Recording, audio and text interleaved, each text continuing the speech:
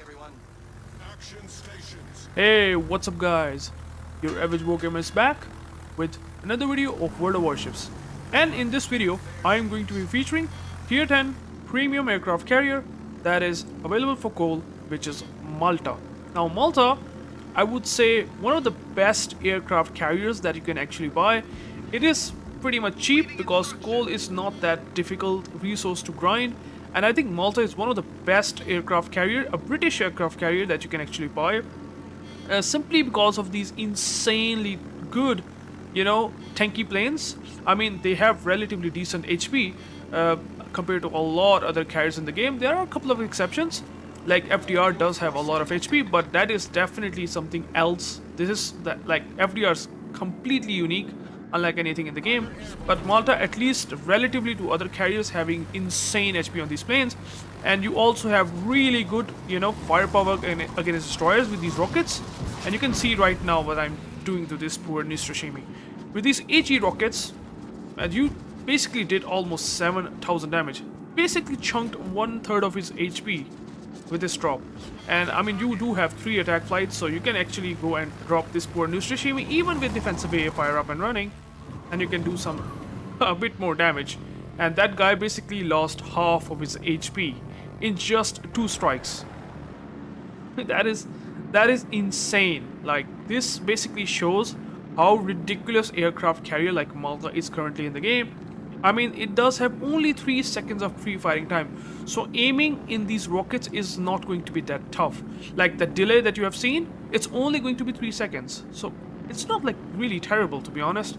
I mean, there are other carriers like Hakuryu, for example, having 4 seconds of delay. I mean, Midway does have 3.4 seconds of free firing delay, so it is definitely a lot much better. Now there is the Azuma, who is trying to turn out, trying to run away for his life. And I'm coming up with the torpedo bombers because this is another and probably the best thing for the Malta, and that is these torpedo bombers. Now these torpedo bombers, you can see they have a decent maneuverability during the attack run, by the way, without losing the aim. And this poor Azuma, who is basically trying to dodge these torpedoes, well, it will have really hard time dodge these torpedoes. And my division mate, which is a Mecklenburg, actually get a nasty salvo on him, but surprisingly he actually speed juked that, and he's still turning in, which basically means he has to literally show broadside. Now I actually got 2 torpedo hits on this poor Azuma, and I think I will get a couple of more torpedo hits as well. And I mean, it's almost did like crazy good damage. And this poor Azuma, who is trying to basically do anything, like trying to play this game, I didn't let him play like at all. Like, this is very unfortunate, and this spotting thing is actually a big problem in World of Warships, and hopefully they will try to solve it by balancing it in a pretty mature way, or in some way that hopefully we will get some good results in which they don't break the carriers even more than they are currently right now. But this is the ultimate truth, and I do agree that carriers are a really, really strong class in the game, no doubt about it. But I just taken down the Azuma with the help of my division mate, and now I'm coming up with these rocket planes again. Now these rocket planes having 28mm penetration. This poor Buffalo doesn't have really good armor against tanking these Malta rocket planes. And this guy, even though he's trying to basically getting some cover, well, it's not gonna help a lot. And you can see, like, I straight up did like 10k damage with these rockets. All of them are penetration hits, so it's pretty good. Even though I have eaten a Ohio flak, I still have enough tankiness that I can get at least a strike through with 2 of the planes, and I still get like 8 rocket hits and get a permanent fire. That is how powerful the Malta HE rockets are really in the game. And I have basically showcased you the torpedo bombers. Now torpedo bombers, you have seen it has a lot of damage and payload, like 6,500. Like, this is insane. I mean, to give you a perspective, by the way, United States, a super carrier, have its tactical torpedo bomber squadron, which does 6,100 damage. Malta does 6,533 damage. This is almost getting to the levels of super carriers, and Malta have this literally a normal squadron, which is hilariously insane, right? and I'm gonna go and drop this poor devastation. Now, as you can see, I have so much damage with the torpedo bomber, 6,533. You have decent chance of landing all torpedo hits on a poor battleship. You have 4 torpedoes in payload in just a single strike. I pop the heel, and then I basically try to get another strike, because you have so much tankiness on the planes that you will eventually going to get that much, you know, at least 2 strikes for sure. And in this case, well, devastation, he's trying to turn out, trying to run out, but well, he has to eat some damage. Did like almost 19,000 damage, and let me check how much I did damage again. Almost 19,000 again, and a permanent flood, because he DCP'd the flood before, and then I have another flood. So this poor devastation, who's a super battleship, does have a super heal like Conqueror, but again, unfortunately, he's not in a case or in a state where he can actually able to do anything. And we're trying to defend this A flank, because it seems to be like this devastation, John Butt, Ohio, Buffalo, they're all trying to push this cap and try to basically get to our nerves on the John Butt and Mecklenburg. But in this case, they are actually unable to do so, since I'm just keep farming them, keep pushing them back. And in this case, John Butt even taken a torpedo from Shimakaze, and I would say props to Shimakaze, who's playing pretty good and trying to stop these battleships into pushing. And obviously they are not doing right thing right now. I mean, he's turning in and only going to eat 2 torpedoes of Shimakaze, and he's literally going to throw his HP as well, and he's getting flooded, even though I'm trying to get a fire. But our Mecklenburg and me combined with Shimakaze will eventually be able to kill this John Butt, which is pretty nice. Now, this John Butt and even the devastation, both of these battleships have pushed together. Devastation turned out, he realizes his situation, his fate was so obvious and clear because of the Malta that comes in, create a crossfire, he's boom and dead. Like Kazuma, obviously, so they have no chance. But in this game, I will also try to showcase you that I also try to, you know, focus on the blow, because a submarine player can actually be pretty much hard countered right now against carriers. Like, submarine really have no chance against carriers, like in terms of like they cannot stop them to make themselves unspotted. Like, if they are basically in the periscope depth, they will have a really hard time. Now I'm gonna talk about that later, but let's talk about the Buffalo first. So this Buffalo is actually kind of broadsiding, and he's eating some torpedoes. Now he's tried to dodge some torpedoes, and he actually successfully dodged quite some torpedoes. But again, I have a couple of torpedoes more ready to drop this guy. And I was playing a bit passive, to be honest, since I thought that they will push from that area, from the A flank, and that's why I keep reversing. And there's one thing that I think the biggest weakness of Malta really is that, well, the Malta has really bad armor. Its citadel basically almost feels like a Minotaur on broadside. I mean, if you have time, you know, shooting on Minotaur broadsides, and you get easily, you know, you can easily get them citadel. I think Malta can also be very much easily citadel because of this vulnerable armor. Really bad armor scheme. Very thick armor, and like not that thick armor. It's like very light armor, to be honest. On the broadside, it's only 102mm armor, if I'm not wrong.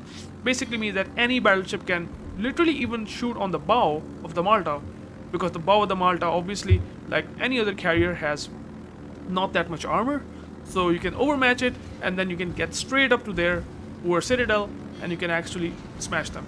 But anyways, that's something that you should keep in mind. But right now, we don't have this big of a threat. They all started to run away from this flank, and even I'm farming this Ohio, who is now running away. And this Ohio seems to be pretty much low, and he's trying to do right thing to be in a kiting position, and he actually DCP the fire. But I won't be able to get the fire since Ohio has really long, you know, damage control running, which I absolutely know.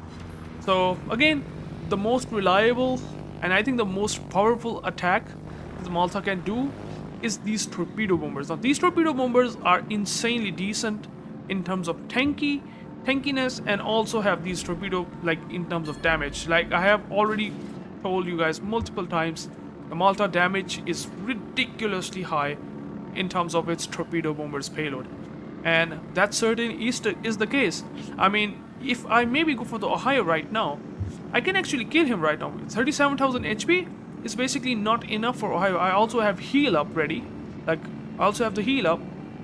So it's gonna be even worse.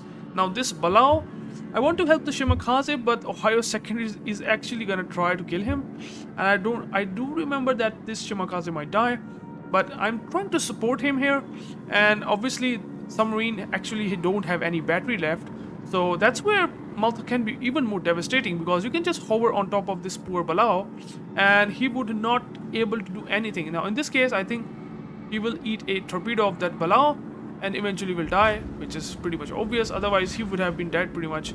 But luckily our Mecklenburg did shots the guns, my division mate, and he actually taken a massive damage. But again, he's low. I wanted to basically try to go and hover around. I mean, didn't focus too much on damage farming in this game, but still I want to make sure that I just you know, spot him on time. There's a Brindisi that also has submarine surveillance, but just spotting him once again, and you can see he does not have any battery whatsoever. That's where the Balau is really vulnerable. Now he's behind the island and Brindisi can shoot him, but unfortunately I really doubt that someone can do it, like anything right now. So for now I will just leave this poor guy. Maybe the Brindisi might come and drop him. I just pretty much realized this situation and I just left him, and I will go for this Ohio. Now Ohio actually have not a lot of HP left. He's doing good job no matter what. He's still doing pretty good, but I do have heal, and once I pop the heal, I basically have sort of this immunity that I won't take some damage of AA during that drop, the first drop, because I popped the heal. And he has taken 3 torpedoes, and now he has almost 14,000, 15,000 HP left. He's actually healing at the moment. And I also have Andrew Cunningham, which actually increases the speed, by the way, because I have gotten 4 torpedo plus. Another strength by putting a Andrew Cunningham on top of a carrier, which is even more hilarious. Like, you have now 201 knots of speed. It used to be like, it was 191 or 190 knots of speed with the bombs. You straight up get a buff with the speed. Is insane. I mean, I can tell you one thing. Once you get the speed, like 5% increase, well, that also kinda increases technically your HP, because your planes get a lot tanky. You basically get through the A quickly, like with the fast speed, and which basically means that you will receive less damage from AA. Now in this case, I wanted to drop this Ohio, but our Mecklenburg did pretty well, and he killed him eventually. And now I was thinking of maybe dropping an Hakuryu, like Hakuryu is behind the island. And the funny thing is that Hakuryu actually surrendered, or he basically just left this game. Something that is devastating for a enemy team to, you know, for thinking perspective. Like, if the Hakuryu is not trying to win this game right now, I mean, this basically means the game is over. Yeah, I do know that we have caps and all the other basic things that are basically helping us winning the game, but even then, Hakuryu leaving the game like this, it is definitely not good. Now, why I would say it? Well, the reason is that he completely desperately just left the game, deliberately I would say. And the reason why is the AA is not running currently right now. Like, Hakuryu AA is not running means that he just left the game. That's it. And that's not something that you should do really, no matter what. Now in this case, I wanted to put the plane on top of that poor Balau, who is trying to get the cab, but he knows that this is probably impossible with the carrier game. Like, it is definitely not possible, especially when the Brindisi is really close. And since I know that where the Balau might be, he's now, as you can see, he's basically trying to run away, and now he's basically very close to the Brindisi. So it's not really going to be worth it. He's definitely going to die. Almost did 200k damage, which is nice.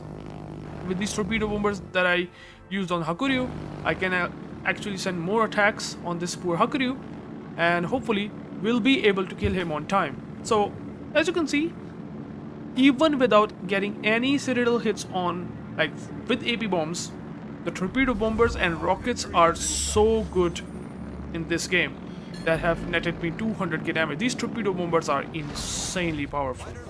There is no doubt about it. Now I will get the kill, since our Mecklenburg, my division mate, didn't manage to kill him on time, but that's okay. I mean, anyone will get the kill eventually. So now it's 201k damage. I know that there's a Nustrashimi at C cap, and there's also Bilal. Bilal will eventually die. I know that Bilal has nothing to do now, but there's a Nustrashimi who actually spots me at the moment. Now he popped defensive A, cute little defensive A, sure. Now it's okay. He's running out, and I wanted to showcase you something with the rockets again. It's such a big hull of this Nustrashimi, right? And look at the damage that I will do to this Nustrashimi. Did you see that? That is 10k damage on a single strike. On a single strike. Yikes.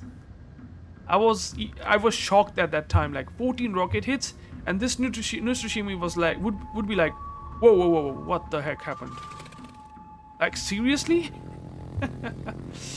Malta is really, really versatile. I haven't even touched the light cruisers, by the way, because Malta is really, really good against light cruisers. Like, I'm just using torpedo bombers and rockets on targets that are pretty vulnerable. I'm doing good damage. I mean, and when I use maybe the AP bombs on a cruisers, light cruisers particularly, you can actually get citadel damage, and you can get a lot of citadel damage. I mean, you can do like 15k to 20k damage because of citadel hits. You can do pretty good. Like, Malta is probably one of the most versatile aircraft carriers in the game that can basically take on any ship in the game, even carriers. Even it is way more versatile I would say compared to FDR, simply because rockets are good against destroyers, cruisers, light cruisers, and then we have torpedoes that are basically good against every single thing. Even I have dropped these torpedoes on destroyers and I have dev strike them. I am not joking. These torpedoes are really versatile as well. Then you also have these AP bombs, and AP bombs are really good against not only battleships but heavy cruisers as well as light cruisers. They have nerfed the AP bombs, like in terms of the payload, but it is still really good. I mean, against light cruisers, even if you get like 3-4 citadels, that's what, like 15, 16, 17k, 20k damage in just one strike, and you can do another strike, and you know where it is going. It is going around 30-40k damage on a light cruiser. That will be so much devastating, obviously, for a light cruiser, and to be in a light cruiser like that. So thank you guys for watching. I hope you like this gameplay. It's a short cameo of this Malta. Not that short game, to be honest, but still. Confederate got a couple of achievements with the divisions and 28 torpedo hits. And let me show you the detailed report first before the team score. As you can see here, 28 torpedoes did 137k damage. Yeah, 28 torpedoes did that much damage. You can understand how powerful Malta torpedo bombers really are currently in the game. Now let me show you the team score. Pretty much easy, top in the team, 2.1k base XP almost. My Mecklenburg is basically in the second in team score. Brindisi did pretty okay. I mean, he killed the Bilal at the end, and Bilal, poor guy, he was actually a good player. But again, submarines definitely very vulnerable against aircraft carriers as of now, unless they do some change with spawning. We will eventually find out. And then we have detailed report, basically versatile against every ship class. Poor Nustrashimi, man. 30 rockets did 20,000 damage. That is a sight to watch. It's insane. And decent credits as well. Like, in earning point of view, you basically earn a lot of credits. 698k credits, which is nice. And it is overall a good game. Pretty much easy damage, 201k damage, 211k damage within no time. So I hope you liked the video, and if you do like the video, please like, subscribe, and maybe even share this video so that other carrier players might get some value from this Malta gameplay. And I hope you liked it and enjoyed it. Thank you guys for watching, and I will catch you guys later. Peace out.